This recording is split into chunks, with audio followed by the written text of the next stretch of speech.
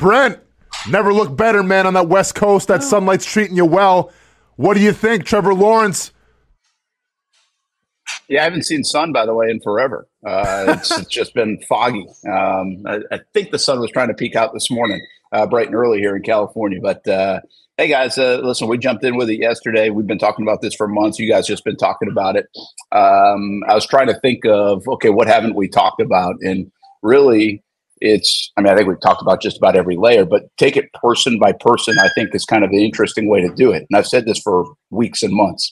Shad Khan probably has never written a check faster, and I think with a bigger smile on his face. I think he's excited to have this part of it. At franchise quarterback, he knows you need to find that to be able to win in the NFL, and I think he's just geeked up about it. With everything else going on in this organization, this is the piece, right? I mean, you find the quarterback, and now you find the head coach, and you renovate the stadium, and you do everything to stabilize the organization, but the quarterback is really the centerpiece of that. How about Trent Baalke?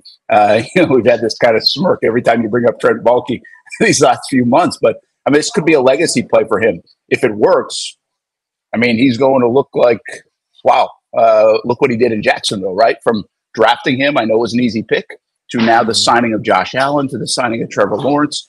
And then you take Doug Peterson. I think this guy's the missing link here, fellas. And let's talk a little bit more about it. And I want to get your thoughts on it.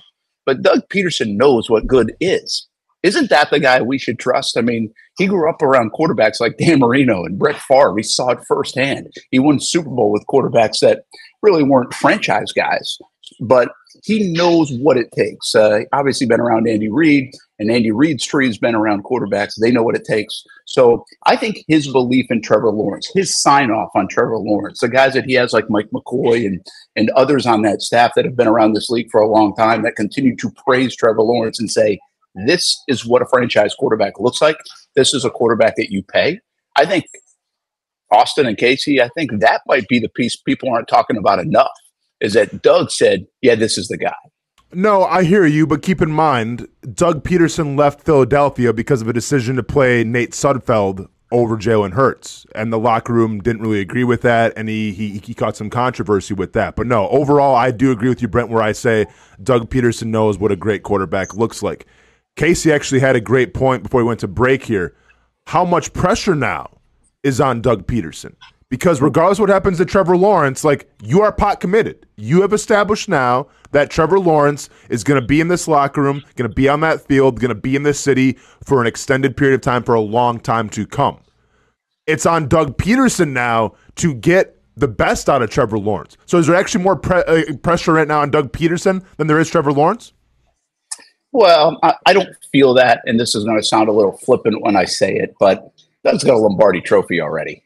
I mean, he's making good money. If it doesn't work out in coaching, it doesn't work out in coaching. That's kind of the way it is in the life of the NFL. I'm not telling you he's thinking that, but there is that reality, right? I mean, he's going to go find a golf course at the end of the day if it doesn't work out.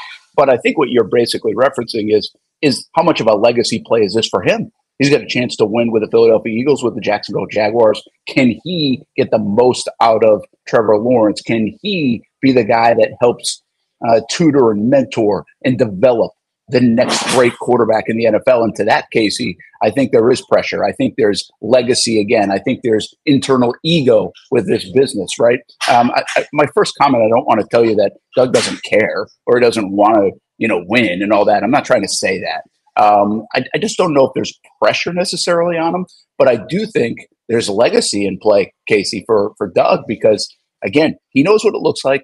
He's got to tell Shad Khan and Trent Baalke, this is what it looks like. I believe in him, and we're going to get him to the mountaintop. That's why he's worth the money. For sure. I mean, you have to make the right decisions. I mean, play calling, something that you guys have talked about a lot. Like, now there's that part that goes into play. If Doug's truly not going to call the plays, he needs to be absolutely positive that Press Taylor's that guy, because your quarterback is now he's been paid, so you don't have to worry about that part, but everything's on the line like it has been, Brent. But I go back, the reason that I kind of sparked that idea is last year at the end of the year, I understand epic collapse, right? But I remember us having the conversation of, what if they do this again and they underachieve again? Your rumblings of, is Doug Peterson still going to be here? So I just think there is pressure on Doug, and I get it. He doesn't need to work. I'm with you there. But, like, it would be, I think, a wild thing to pay your quarterback $55 million if you underachieve, and then you maybe get rid of your coach, and now you're looking for this again, and you go from Doug Peterson, a guy that is a quarterback whisperer, a guy that won a Super Bowl, to a guy that isn't here after you paid Trevor Lawrence $55 million. So I do think as much as there's pressure on Trevor to keep his head coach here, there's pressure on Doug Peterson to put Trevor Lawrence in the best spot, or else you might be looking for another coach again. And Brett, to kind of follow up on Kasey's point real quick here, I mean, if you look at Joe Burrow, when he signed his contract, there's no talks of, oh yeah, that whole organization, that coaching staff will be there for a while. Same thing with Jared Goff now, being paid the money he's being. Like, Dan Campbell isn't going anywhere. Justin Herbert is the outlier. Justin Herbert has had to endure a little bit. The Chargers are the outlier here. Lamar Jackson is a guy who is in a very stable organization with a coach that's been there, maybe the longest tenured coach right now in the NFL. And then we'll see with Sirianni, with Jalen Hurts, because those are the guys that make $50 million or more on an average salary. So, yeah, Brent, to kind of go with Kasey a little bit, I do think there is a little added pressure now on Doug Peterson. Like, I understand that he has won a Super Bowl, and that carries a lot of weight, but so has Mike McCarthy. And a lot of people and Mike McCarthy right now in Dallas are saying, who cares about the Super Bowl? Are you going to, produce or not? Yeah, I think, listen, you guys, this is a great conversation with Doug. And by the way, we're playing a little Connect 4 over here. Okay. I think that's the noise you're hearing, so I hope we win. He doesn't care we have a show, and good for him. He's on vacation, most likely, this little guy. I'm like, what is going on here? I thought someone was dropping plates in the back of the kitchen. I thought you were at breakfast. I'm not going to lie. Yeah, that's what I thought too. Yeah. Well, listen, it took a while to find. I went to Starbucks, of course, the one Starbucks in the world that the Wi-Fi didn't work. And then breakfast is right here. You guys want a pancake? You want a little cereal? Fruit Loops? I'm just plopped down in some kid's room right now in the hotel area. Whatever, right? Hey, man, do what you got to do, Brent. Yeah, it's called being a professional. Or not. But back to this is what's cool, I think, about this conversation with Doug and really and Trevor, because I want to keep reminding myself of the conversations, Kasey, we've had, and Austen, if you go all the way back to when he was drafting, we were on ESPN 690 and we were doing these shows. And there are a couple of things that I kept saying, or we kept saying, and you were sort of hoping at that time, you didn't know, but this was a guy that always won, right? I mean, he knows how to win, and Doug knows how to win. Doug's been around winners. Doug has won himself. And so I really like that. I don't think we can lose sight of that. These guys know what it takes to get there. Now, Trevor doesn't know what it takes to get there in the NFL, but you got a feeling when you know how to win at all levels, you'll eventually figure out how to win. And I love that about these guys. I also think the fact that they're married together gives you the opportunity to have something that everybody dreams about in the NFL, that quarterback-coach combo, that Reed Mahomes, that Brady Belichick, all those kind of combos. Now, sometimes they morph into different, regimes and things like that. But the bottom line is if you can keep coach and quarterback together for a bit, your chances of winning really go up. And then let's just domino effect this a little bit. This situation, Trevor's situation, if he performs to where he needs to perform or everybody wants him to perform, probably gets a guy like Press Taylor a head coaching job somewhere as well. So, I mean, if those guys can do, there's motivation all over the place, right? From legacy plays to future jobs to winning. Again, these guys, and you know this better than all of us, Austen, these are 1% guys. This check is going to go in the bank, and I don't think it changes who Trevor Lawrence is. It might even drive him a little bit more to live up to it. Some guys do change with money, and you know that. You saw that in locker rooms. I don't think this guy does because all those other things are in play. Everybody that's kind of supported him, everybody that's been insulated around him, he gets a chance to now go help others out. That could be in the tune of a foundation here in Jacksonville that he really loves being in this area and city, but it really can help people inside the building. Receivers make money. Young players make money.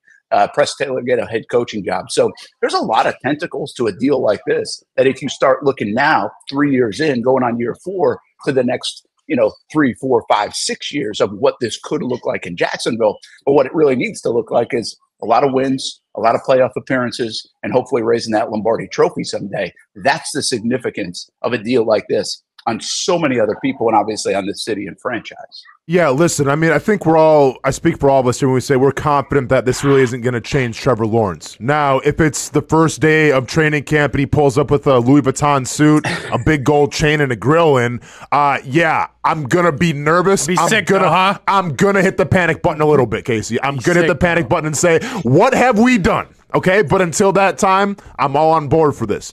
Brent, you mentioned it. That Trevor Lawrence, wherever he's been a winner. All the guy does do is win. I make the argument and say, in case I want to come in on this, I make the argument and say he is a winner, yes. Now, I don't know his high school resume in terms of the teammates that he had, the coaches that he had, but I do know in college he had a great environment to flourish in. He comes to Jacksonville, Urban Meyer. It wasn't a match made in heaven. We were excited for it. A lot of people were excited for it, but it didn't work out. Right. It was a nightmare, and it was a detriment. And one could say that detriment, the detriment of an offensive line that kind of let him down last year, all those things could have been put into play in terms of why Trevor Lawrence got paid so much. Because if I'm the agent, I'm going, look at what my client had to go through the first year at Urban Meyer. Look at what my client had to go through in terms of the weapons, in terms of offensive line. Those are all things that counted, I think, in Trevor Lawrence getting paid what he did. But now, Kasey, comes the question. Does he have everything that he needs to be successful? Because to me, yes, there's going to be pressure on Trevor Lawrence, obviously. There's going to be pressure on Doug Peterson. But there should be pressure on this entire franchise now to say, do you have what you need to succeed? I think, and I said this a while ago, but I think the biggest thing that they needed to succeed on offense was to be able to run the football effectively. Because I said it earlier this week, I'll say it again. In my opinion, outside of quarterback, the best player on their team is Travis Etienne. And we went back and forth about, the Tank Bigsby thing. Yeah. That's fine. Yeah. But at the end of the day, I think if you could get Travis Etienne going more efficiently, if you're able to not do stupid stuff on 3rd and 4th and 1 to easily move the chains, like that helps Trevor Lawrence. All of that does. So I think the idea that they've upgraded at center will make everything better. They have to prove it. I get it. He's an older player. That's fine. But if that upgrade actually comes to be true, then I think they've done enough around him, because you think at the wide receiver position, Christian Kirk fully healthy. When he's been fully healthy on the Jacksonville Jaguars have been a good team, right? When he has been out or not fully healthy, not a good team. Mm-hmm. Can Gabe Davis be Zay Jones? We'll see. Better. Yeah. We'll see. That's a big question. And then what do you get from the first-round rookie receiver? But you should expect good things from a first-round receiver. I get it. It may take a little bit of time. And you may have a top 3 tight end in the league. Mm-hmm. So I think on offense, with the addition of Brian Thomas Jr., with the addition of you think you can run the football for a yard or two up the middle, I do think they have around him what they need to succeed. Now it's up to Trevor to do something that I think you said yesterday or 2 days ago. Is a great point. Not play outside of himself. Yeah, and I agree with you here, Kasey. I think he has all the tools now to be successful. And Brent, when we talk about taking the next step, now it almost feels like, at least in this city, that a giant weight's been lifted off everyone's shoulders, right? Like we all saw this coming. It still had to happen and everything, but we all knew it was going to happen. Okay, so that part's done. I guess the question next now, Brent, is, well, what's next from this team? Are you missing anything? Do you need to sign anybody else? Do you need to pay anybody else? Or now you just put it in cruise control and go to training camp? Yeah, first of all, I love what Kasey was just saying. That's a great conversation. That's a great question. We just put it on social media, too. Does he have everything he needs to succeed? And then what I think the next level of that question, before I tell you, I think what's next, is when does that transition? I talked a little bit last night when Marcel and I jumped on. When does that transition to, okay, you have a big contract. We can't pay everybody else around us. And so, or we're winning games, so now we don't have top 15 picks to go get everybody else with like lottery picks and big time players and blue chippers. When do you take over and I make everybody else better, right? Patrick Mahomes did not have the team he had 5 years ago this year, and he makes everybody else better, and they still won football games. Tom Brady did that many times in his career. So you're going to have to get to that stage when you've got the $55 million price tag on you. I mean, that's just the cost of doing business from a quarterback perspective and the investment in the NFL. One last thought on what Kasey just said, though. They have invested, guys. Forget about the players and how you think they are. Just look at the investment they've put around Trevor. His deal now, ETN first-round pick, Bigsby actually third-round pick. They went out and got a free agent center where they thought they messed up on the center position most likely and upgraded. They've got a $20 million right guard. They've got a first-round right tackle. They've got a $21 million left tackle. They just paid their Ezra Cleveland a new deal. They paid their tight end. They paid Christian Kirk. They paid Gabe Davis. They went and got a first-round pick in Brian Thomas Jr. I mean, they're invested, and obviously in their staff and Doug and everybody else. He's making good money. I mean, They are invested around Trevor. Now, did they make all the right decisions? Did those guys do their job? How does it all mesh together? I mean, we don't know that until Sundays in September. But the bottom line is, I don't know how you can sit here and say they're not invested around Trevor. They have done everything to put him in a really good position, I think, for what they believe is a top 10, at least quarterback in the NFL, where he now has to go deliver. All right, what's next? Well, really next, I think, and I think this was, I got to be careful here. I do not think this is why the deal got done, but I think it was a little extra motivation to make it happen now instead of before training camp on the Jags' part. June 25th coming up. That city council meeting with the renovation of the stadium. Why not check one more box? Get everybody buzzing in Jacksonville. Get everybody feeling good about their guy who's going to usher in this new stadium by the time we get to 2028 and then into the 2030s decade and say, here's our guy, the house that Trevor built, right? Why not? And I think they just did that with about 10, 11 days to go now until that big vote most likely or could happen with city council and that new renovation. So that's really what's next in the next couple of weeks. Beyond that, from a playing standpoint, I think you got to keep an eye on Tyson Campbell. How do they feel about him? They've got the funds to be able to do something there if they want. He's going into his fourth year. Remember, he was in that same draft class at pick number 33.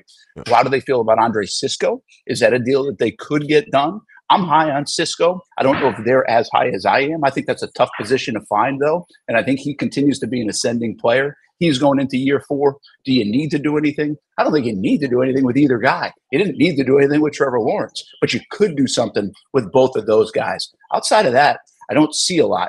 The only other thing that could happen here is you get a really tasty offer for a tackle. Whether it's Cam Robinson or a Walker Little or somebody like that. But that would, I think, come closer to the start of the regular season or around the trade deadline. And quite honestly, guys, I think the Jags want all 3 of these guys on their roster. They want to protect Trevor, their investment as much as possible. And looks like Walker Little could be the odd man out, at least at the start of the season for that. But they have depth, better depth than maybe anybody in the National Football League. So I'd keep an eye on Campbell, maybe Cisco, and I would say outside chance of a trade move, but it would have to be a really sweet offer, I think, for a guy like Cam Robinson. I don't think he's going anywhere. I'm just trying to think what could happen in terms of the roster over the next couple of months. 2 things you mentioned here, Brent. Number one, whether this deal got done because of the new stadium stuff coming up, like that could very well be a possibility. Were they trying to get out in front of Brock Purdy, Jordan Love, Dak Prescott, Tua? That could be a possibility as well. I understand that we all think this deal is going to go through, right? And you're getting a new stadium. And it will be the house that Trevor Lawrence built.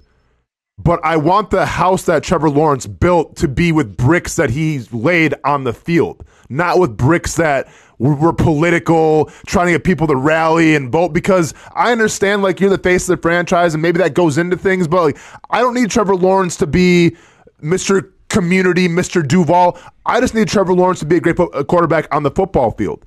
Do you run the risk a little bit of, like, asking too much of him? Like, hey, Trevor, go out there and make sure people are voting the right way. Hey, Trevor, go out there and make sure you kiss babies and shake hands. Like, I don't need all of that. All I need the bricks to be built are what he does in the field. So that's my first thing. I'll let you answer it, Brent. Yeah, I don't think so, Austin. I don't think they're going to prop him up like that. I don't think that's fair to him. I don't think they feel like that's fair to him. I just think this is a little bit of a subconscious thing, probably, and you can kind of say that, right? I mean, if you're Mark Lamping, if you're Mayor Donna Deegan and you're presenting this thing and you're fighting through a couple of things and you're like, look at where we are. We need the one more box. I mean, they've invested in 2 cornerstone pieces. The football team looks like it's going to be good. Got a Super Bowl winning coach. You get your quarterback into the next decade. I mean, those are nice things to be able to say and sell and get us all to buy into, right? I mean, I think we're buying in a little bit on that. I think they could too, especially people that really care about the city, trying to do right by the city. I don't think it's the end all be all. I just want to make that clear. I just think it's a little bit of a one more notch, and why not use it in your back pocket now that it has happened. But I don't think they're going to use him like that, Austin. I don't think it's fair to him. But I will say this. You're not putting too much pressure on Trevor Lawrence. He understands it. That's what I like about this guy. You could ask that about Zach Wilson. You could ask that about a Trey Lance. You can maybe even ask that about a Justin Fields or a Mac Jones. Nobody maybe in the last 10 years, but especially in that draft class, has dealt with the pressure, the weight of the shoulders like Trevor Lawrence has since he was in 7th and 8th grade. Everybody saw this coming. He has lived up to it and I say this all the time, and it's kind of a weird thing to say, he's comfortable in that kind of position. He is a guy that is more comfortable in the position of saying, hey, count on me to get it done, than looking around and asking somebody else to get it done. He's got to deliver. But I think he's comfortable in that setting, if that makes sense, which is why I think he's such a cool piece to this whole puzzle at 24 years old. We get to watch him grow up. He loves being here. You can already tell he loves the city. He wanted to be here. This is why this thing got done first. Remember you asked that question, Austen, why this? Yeah. Who's going to get the deal done first? This is why it got done, because they both wanted to get it done. Like this was probably as easy of a negotiation, and I'm just speculating, easy of a negotiation for a deal of this magnitude maybe there's been. They didn't even use the deadline of camp, which they could have used against each other. They got this thing done a day after minicamp, which to me showed how much they wanted to get this thing done. But no more, plenty of pressure on him. I think he handles it fine, though, and I don't think he cares about that part of it. Brent, the other thing that you mentioned, and real quick, are they playing Connect 4 or Connect 16? But Kasey, you actually brought this up a little bit, Kasey.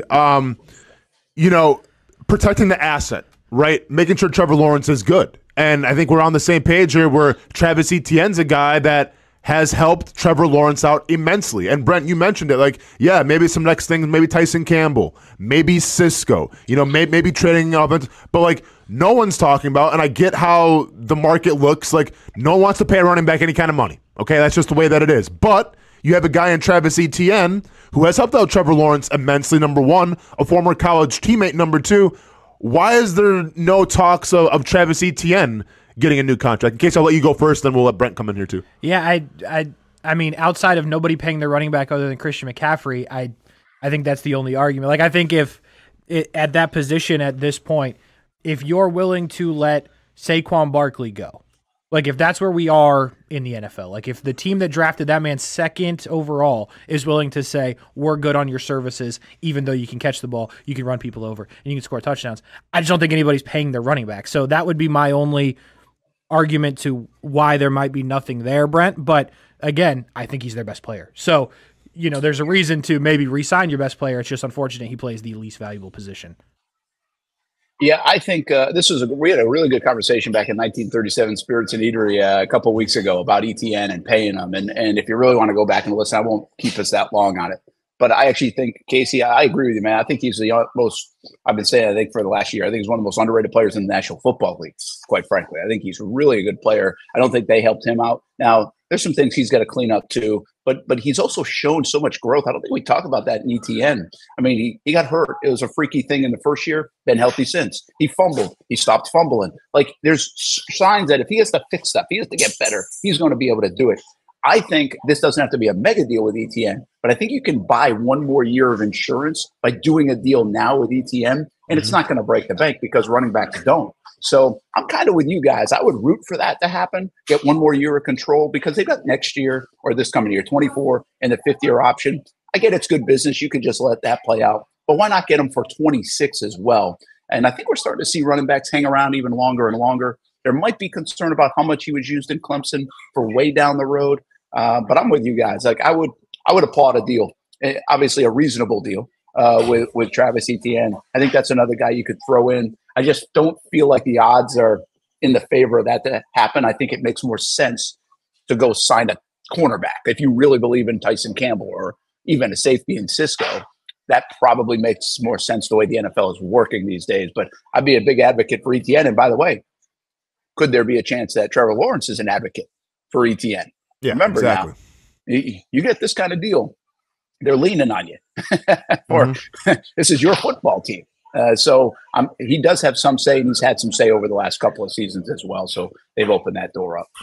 Brett, to kind of put a bow, as you like to put it, on this topic here a little bit, I'm a little surprised in terms of, I guess, I haven't really seen a lot of obviously Twitter is one thing, right? But from the national pundits, I don't see too many people questioning, how much money Trevor Lawrence is making now. I don't see people saying, well, why is he making more money than, Justin Herbert? Why is he making more money than Lamar Jackson? And I'll be honest, I'm a little surprised by that because Jacksonville, for a lot of the time, seems to be, the butt of all the jokes and everything. And I thought this was going to be a perfect time for people to come after Jacksonville once again and ask, what are you doing? Now, it's not perfect. Some people have opinions about it. But are you a little surprised just how the outside world is kind of handling the Trevor Lawrence situation? Yeah, I've been looking at that too, and I'm seeing a lot of the national headlines. And I don't know of an eloquent way to say this, as we've talked about this over the last few months, Kasey, but there is this belief, and you might watch the national guys even more than me, but there's this belief in Trevor Lawrence. There's a belief that he is good, that when you get labeled generational, when you see some of the things that we've seen, because it's not like we haven't seen upside. I mean, there was a stat out there, I can't remember the exact number, but somebody put it out on Twitter. It was like he was 15-4 in a stretch of 19 football games before he got hurt. And the 3 of the losses were to the Kansas City Chiefs. And those weren't like blowout losses, by the way, guys. Like those were losses where the Jags could have won like all 3 of those games. So, I mean, that's what this deal was built off. That stretch of football where you saw that's what it can look like. We got to get him back there. We got to keep him healthy. We got to put pieces around him, block for him, catch for him, all those things. But that right there, that sample, whatever you want to say, 17 games, 20 games, 19 games, when you go back and I define it, that's why this deal was done. And Kasey, I think that's why the national folks also look on that. They're like, this dude was one of the best guys in the league. That's what we were talking about. We were leading every Good Morning Football or CBS this morning, or not CBS this morning, but, pregame shows and postgame shows and ESPN shows and all these things. And we were talking about this generational talent because it's in there. Now the Jags just have to prove it. And by the way, I think the player gets a little bit of the benefit of the doubt here because the Jags organization over the years hasn't been that great. So you're not going to give the organization benefit. You're going to give the player the benefit to say it's up to the organization to get the best out of him. Yeah, I would also say I think if you take the jersey that he wears out of it and you just say to people, for the second contract that Trevor Lawrence will get in the NFL, if you say this before he was even drafted, plays, whatever, he will be the highest paid quarterback in the sport. I don't think many people are arguing with you because he was labeled generational. You know what I mean? So I think if you take the teams out of it and all that, I think it almost was like, yeah, okay, I could see that. I might not have watched all of Trevor Lawrence play, but from what we heard about him, he was supposed to be great. Clearly he is. So I think there's a part of that. And then I think there's a part of it where I said this when we started the show, the stats will say one thing, the quarterback ranking list will say one thing. I don't think there's an argument to be made that Trevor Lawrence is not a top 3 talent-wise quarterback in the sport. I think that's why Justin Herbert got paid. The numbers are what they are, but Justin Herbert's extremely talented. I think Trevor Lawrence has shown he can make all the throws. He can make plays. They have not won enough. He's turned it over a little bit. I get it, all those things. But if you're talking strictly talent and what you can do on the football field, I think he's top 3 at a minimum, top 5 in the sport. So you look at the talent, you look at everything that we'd heard about him coming out, and I think that's why to the national folks it's like, well, yeah, this makes sense. When you sign an edge rusher to a monumental deal like you did with Josh Allen, like it was very easy for us to come on the next day and say, what are expectations now, right? You have to get, I'm going to need at least 12 sacks from you, Josh, right? Like that's going to be on point with what we need from you. Hopefully the defensive line around you can elevate their play as well. That's what it looks like when it says you're earning your money, it's working. We have established with the quarterback position, it's different. It's not all stat driven. It's more of what can the team do around you as well. So a question for both you guys now. Now that Trevor Lawrence, you can say he is the highest paid quarterback in the NFL, tied for first to Joe Burrow right now on an average salary yearly basis. What does Trevor Lawrence have to do this year? I get down the line, yeah, Super Bowls, we're celebrating all that stuff, but let's take it one step at a time. You have to walk before you can run. What does it need to look like this year for Trevor Lawrence for us to say, you know what, that was money well spent and it's working? I think it's 3 things, guys. He's got to clean up the fumbles, right? You got to be, what I said about Travis Etienne, I appreciate that about a player when they kind of clean up something that they weren't doing well. I see why the fumbles have happened, most of them. I think some of them have been a little goofy too. Clean it up. Stop fumbling the football. Stop giving it away. Make smarter decisions, right? Live another down, all those kind of things. I think that's important. Get them back in the playoffs and take over the AFC South and have a chance at the dance. That's all. I mean, I can't predict that you're going to go to the AFC Championship game. That's too hard to do. It's a loaded AFC. And then the last one is just flat out win. I mean, like sooner or later, you're gonna have to win. But I mean, I shouldn't say that's not. I mean, that's probably a down the road like win-win. First of all, get back in, win-win. But I'll give you one more because you say this, Austen, so I'll appease you here. And I think you're right, though. Oh, please. I thought about it. I love being appeased. I think he has to have, and I don't know if this is the year you have to do it, and maybe it can be moderate level. I think you do have to get into the 30s throwing touchdowns. And I think you have to be around 10, 11, 12 picks or less. Like, I think you have to have one of those years, because to me, what separated it, like the Burrows and Herberts, Herbert, I just saw this morning, his record's like 30-33. Yet we've crowned that guy, right? I mean, the reason why is because people love fantasy football and stats. So you got to appease that part of the population to say, hey, 32-11 is a really good year, right? And maybe he gets someday to 38-9 or something like that. But if he could come out of the gates this year and go 30 plus and low teens picks and limit the fumbles, and then on top of that, get him back in the playoffs, checkbox, checkbox, checkbox. To me, those are like three things that would make everybody feel good, Kasey. Yeah, I think the fumbling is extremely important, because I think at times you can live with interceptions. Not a ton of them, not a Jameis Winston scenario, but I think you can live with some if it's like, I'm trying to have Brian Thomas Jr. make a play, it didn't work. Like, you can live with those. The fumbles you can't live with, so I'm with you there, Brent. But I think this year it's simply, you need to overtake Houston, because now you're paying your guys like they're the best in the division, so do it, and you got to win a playoff game. I think you do. If you have the coach who we think you do in Doug Peterson, if you have the highest paid quarterback in the sport, because I'll say this to you, with Joe Burrow coming back healthy, they're expecting to win playoff games, and he's they're tied highest paid quarterback in the sport. So if you're the Jags, you are expected, in my opinion, to figure out how to get back over Houston and win a playoff game, because that's what you've committed yourself to. You're paying a defensive player huge money. You're paying a quarterback huge money. You have a coach that you think is damn good. You got to figure out how to do it this year. You can't. I don't think just getting there is good enough. I really don't. Yeah. Because last year they should have been there if they didn't totally collapse.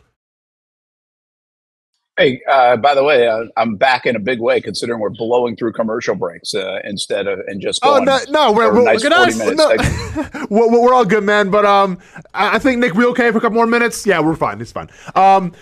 Real quick though, Brent. So, obviously this is a big thing for Jaguars fans now. The weight is off everyone's back. We can move on. Fantastic. What does the rest of the NFL look like now, though, in terms of guys like Tua, in terms of guys like Jordan Love? Like, are they about to eclipse Trevor Lawrence? Are we going to say, wow, you kind of got a Christian Kirk deal when it's all said and done? Or did Trevor Lawrence set a precedent, become the highest paid player, and now everyone's got to kind of fall in line accordingly below him?